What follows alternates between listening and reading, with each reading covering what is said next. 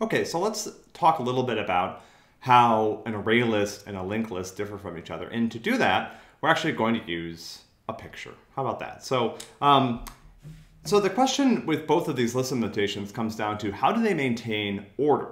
How do they know which item is which in a list, which is important if I want to do things like be able to get and set an element by index. The array list that we've been looking at so far maintains this array, right? So let's say this list has 4 items.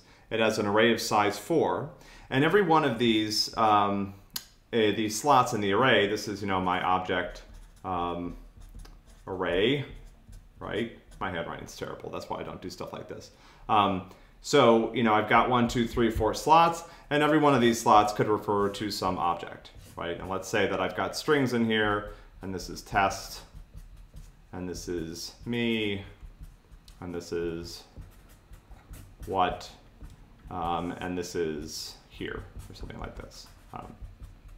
And so, these 4, these are actually string references, right? But they're in this object reference array, which is fine, because string has an is-a relationship with object. So how do I know which one is which? Well, I look it up in this array. So if you ask me what item is at position 2 or index 2, I say, okay, I go into the array 0, 1, 2, and I use that, I get the reference to this item 1.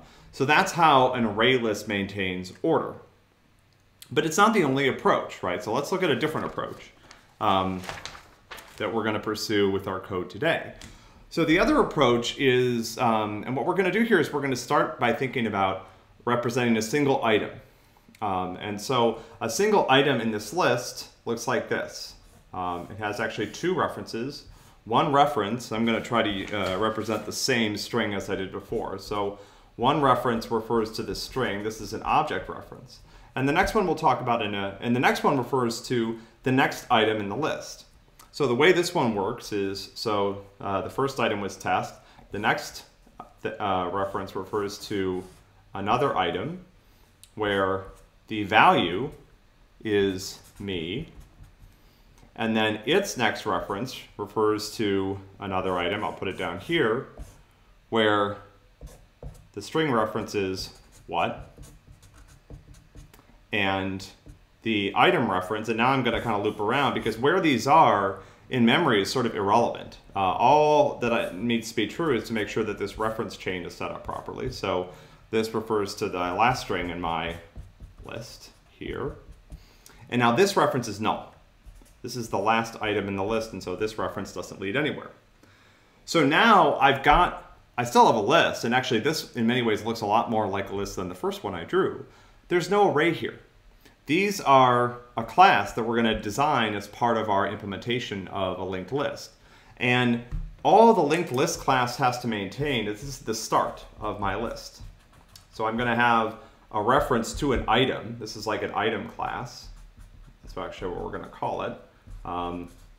Each item class consists of 2 private variables. One is a reference to any object, and in this case these are strings, and the other is a reference to another item. And so you can almost think about it, let's go back and look at the first implementation again.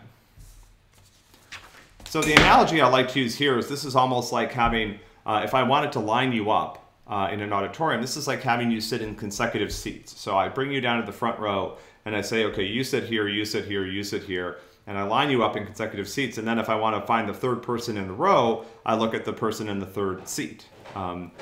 The disadvantage of this is that if I want to move you later, I've got to have a bunch of you get up, like when we did an insertion into our array that used objects. If I want to insert something, I have to have a bunch of you get up and move over so that I can insert that new person into the order. In contrast, this approach is almost as if I gave each of you the name of the next person in the list. So rather than having you sit down in order, I give each of you the name of another person, and that's how I maintain the list. Now, what's a little more interesting about this is if I want to figure out what item is at position, let's say 2 or index 2, so the 3rd item in the list. When I had my list that I used in array, I was just able to look that up immediately by indexing into the array. But when I have a list that uses this approach, sometimes known as a linked list, I actually have to walk the entire list because the only thing the list knows is where the list starts. So I use the start reference to get the first item. I follow its next reference to get the next item. I follow its next reference to get this item. This is sometimes known as walking a list. So to use our analogy, what I would do is I would only know the first person in the list. And so I would go to that person, okay, who's the next person? Who do you have down as your next person? And they would say, oh, it's Bob. And I would go to Bob and I would say, okay, who do you have down as your next person? And they would say, oh, it's Alice. And I would go to Alice and whatever. And I could still follow a list this way. There are some different trade-offs. And as we construct an implementation for this particular approach, we're going to see those trade-offs in action. We'll actually see them in our code. There are certain operations that are faster to perform on this type of list, and in particular operations that index into the list, because if I want to look up where a particular item is, it's very fast to do. I just look it up in the array and I can get right there. The things that are slow here are making modifications to the list because I have to shift everything around. In contrast, with the linked list, it can be very slow to find an element because every time I have to walk the list starting from the very beginning. So if the list gets very long, the process of finding an element can get very slow because I have to walk this chain from reference to reference to reference to reference until I find the item that I'm looking for. In contrast, certain operations on this type of list are very fast. So for example, if I want to add a new item to this list, at the beginning, it turns out to be very fast. It's a constant time operation. Adding items at the interior of the list starts to become slower because I have to find the right place. But there are certain applications that only add or remove items from the very end of a list. And those applications can benefit from using, from using a linked list approach. So we'll get into the code for this, but I just want to one more time go over the differences here.